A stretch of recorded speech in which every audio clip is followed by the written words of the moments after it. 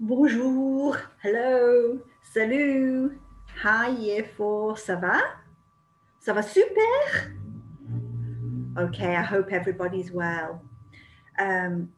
Today is a little bit different because I'm going to be reading you a story as part of the World Book Day activities that are going on in school.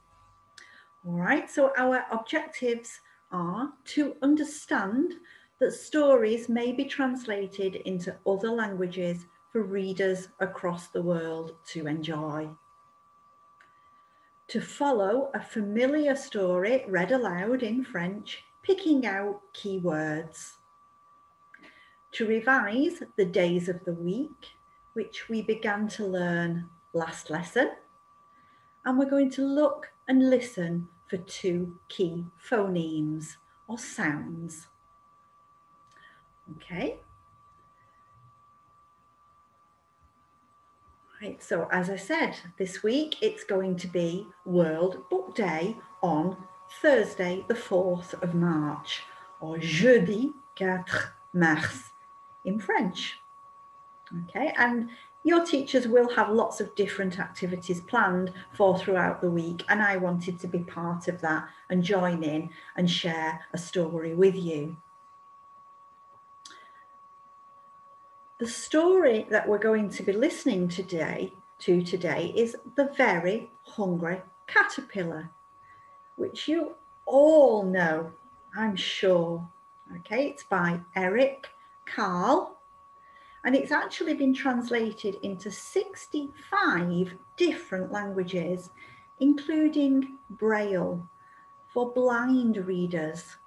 So Braille is that system of little tiny dots that you run your finger across, and each of the dot combinations represents a letter, and that helps blind people to read storybooks. In French, the book is called La chenille qui fait des trous. La chenille qui fait des trous. The word chenille means caterpillar, but none of the other words mean hungry. So the title is actually a little bit different in French. It means the caterpillar that makes holes. Because of course the caterpillar nibbles and nibbles and nibbles through lots of different items of fruit and food, other foods as well, and making holes in them. So, la chenille qui fait des trous, the caterpillar that makes holes. But before we read the story, we're just going to have a quick think back to last week's lesson, where we were looking at the days of the week. We're going to practice saying them, and we're going to do our little dance routine. Okay, so say after me. Lundi, mardi, mercredi,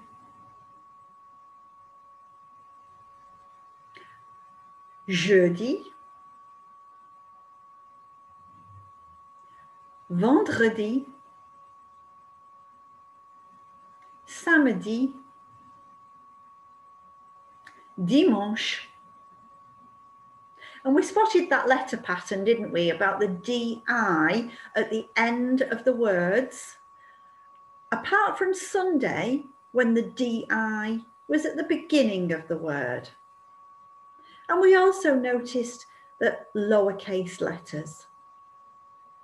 Okay, let's just say them one more time, a little more quickly. Lundi, mardi, mercredi, jeudi, vendredi, samedi, dimanche. Okay, let's get on our feet now and we'll practice our little dance routine. Okay, let's see if I'm in the camera. Okay, so remember, we start always with our left arm, and it's left arm out to the front, straight ahead of us. Lundi, mardi, mercredi, jeudi, vendredi, samedi, dimanche. So we do that little quarter turn. Okay, let's try again. Arms back by our sides. Lundi, mardi, mercredi, jeudi, vendredi, samedi, dimanche. Okay, I'm going to turn back to face you. We'll just do it a couple more times. Lundi, mardi, mercredi, jeudi, vendredi, samedi, dimanche. Okay, once more. Lundi, mardi, mercredi, jeudi, vendredi, samedi, dimanche. Okay. Well, of course, those words are really, really important in the story of the hungry caterpillar. So here goes.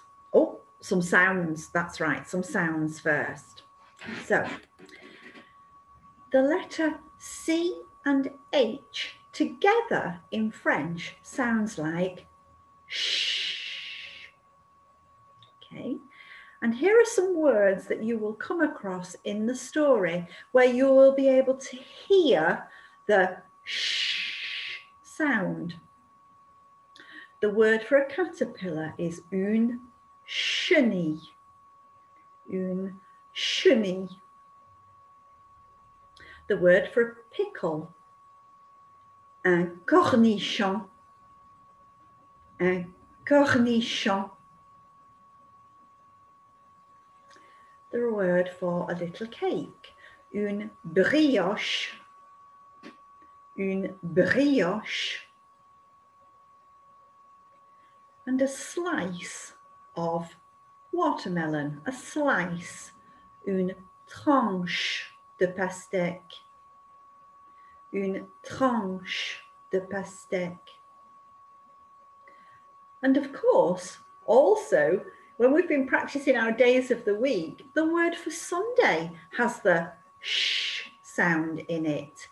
Dimanche, dimanche. Okay. Another sound that you will be able to hear in the story is y, y. And double L in French often makes a y sound. Not all the time, but often.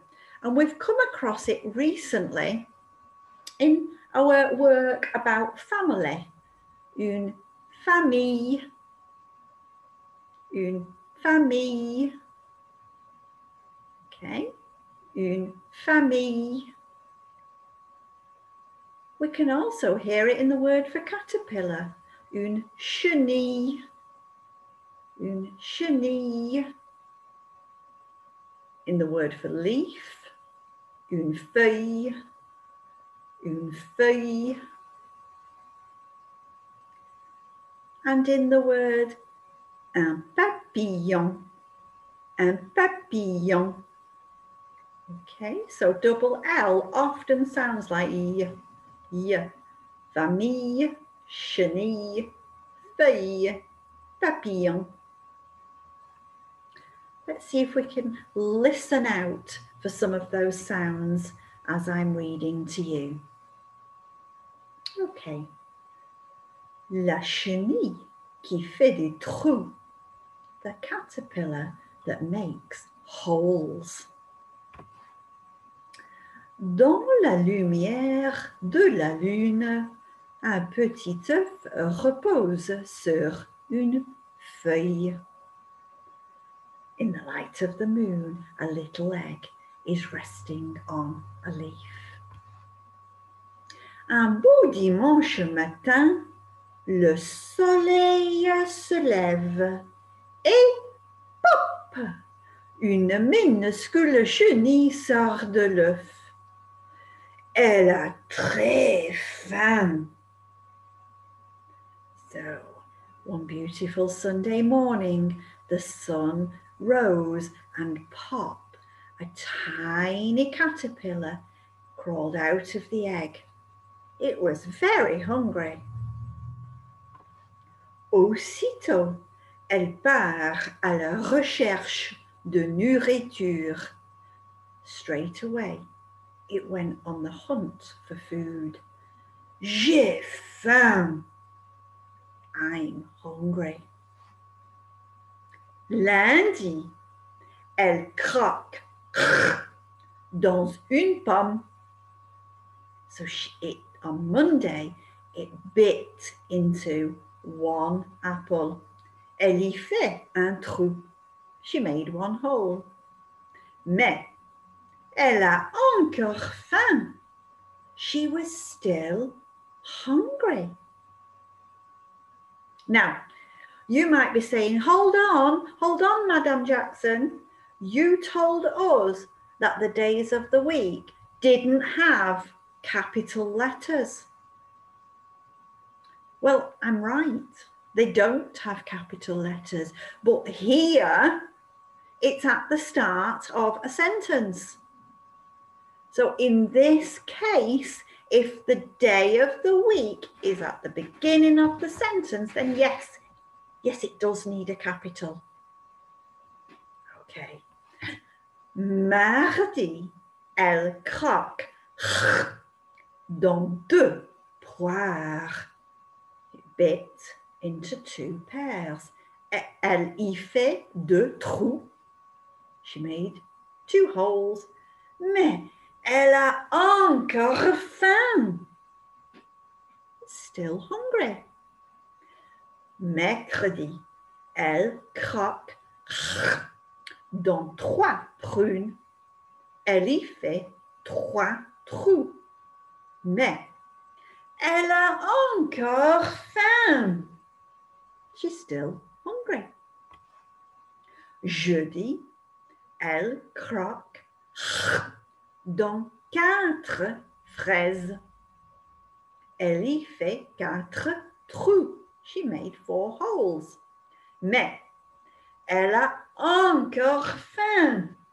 Was still hungry. Vendredi, elle croque dans cinq oranges.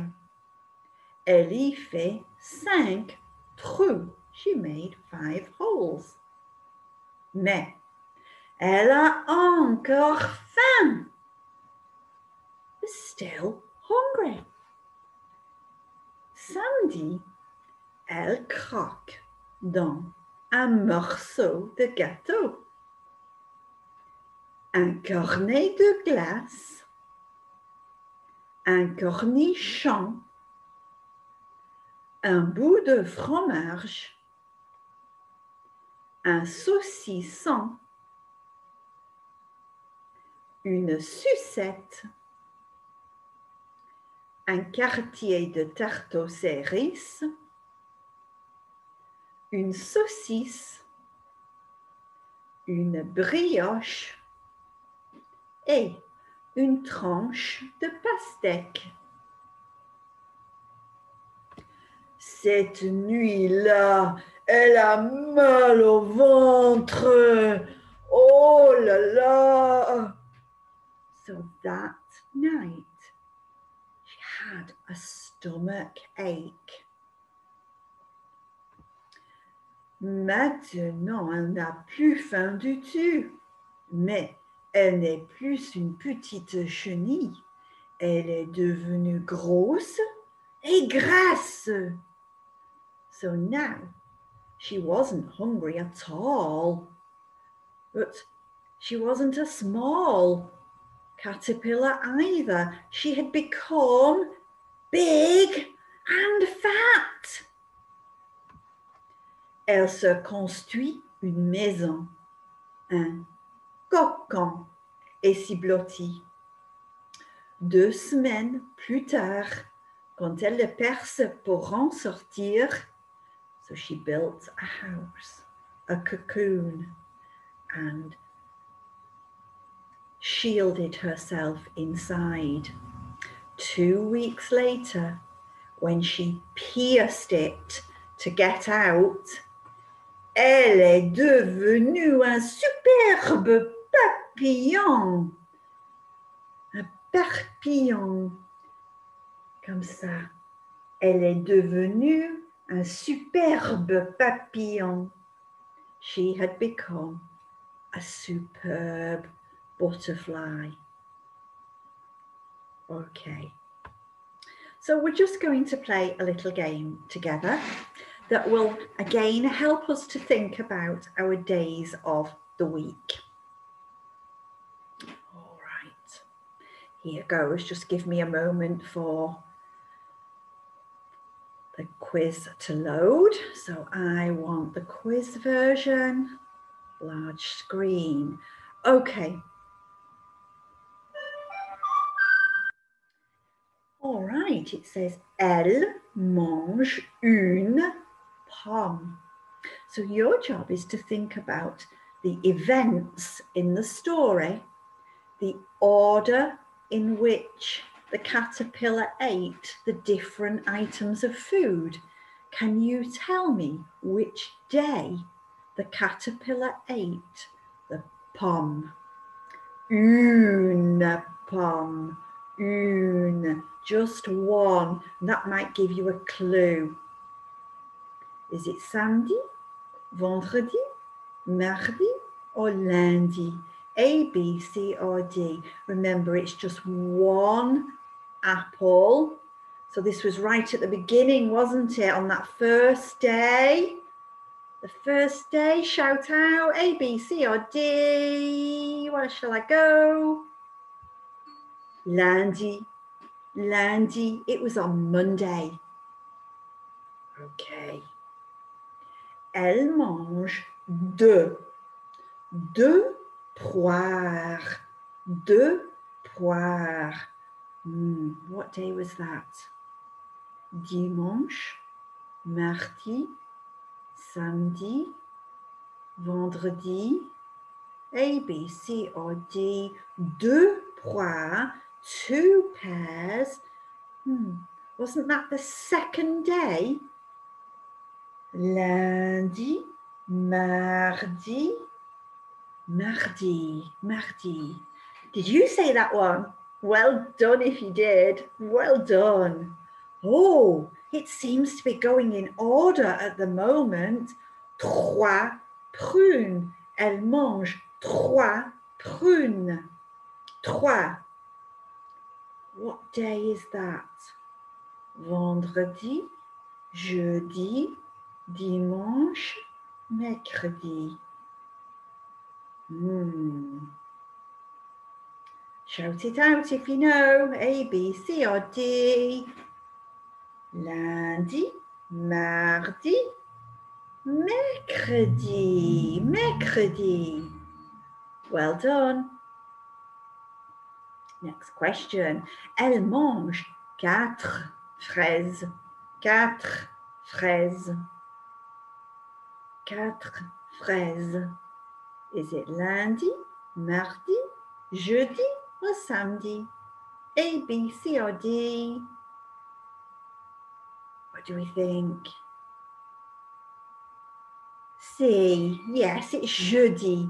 Jeudi, Thursday. Elle mange 5 oranges. 5 oranges. So what's the 5th day? Lundi, mardi, mercredi, jeudi.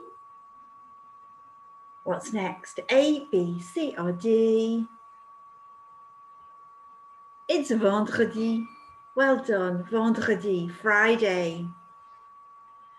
Oh, elle a mal au ventre. She's got stomachache. Elle a mal au ventre. Oh.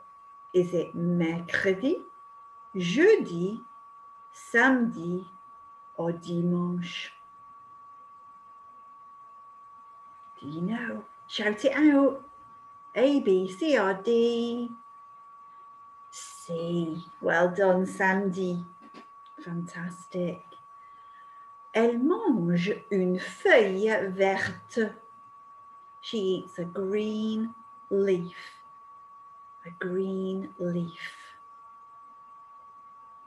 Is it mercredi, lundi, mardi, or is it dimanche? A, B, C, or D? Can I hear you? Dimanche? Well done. Fantastic. You did a great job. Okay.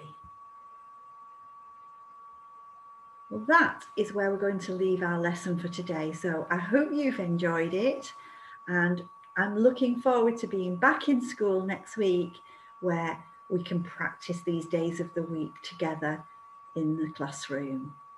All right. Au revoir. Au revoir.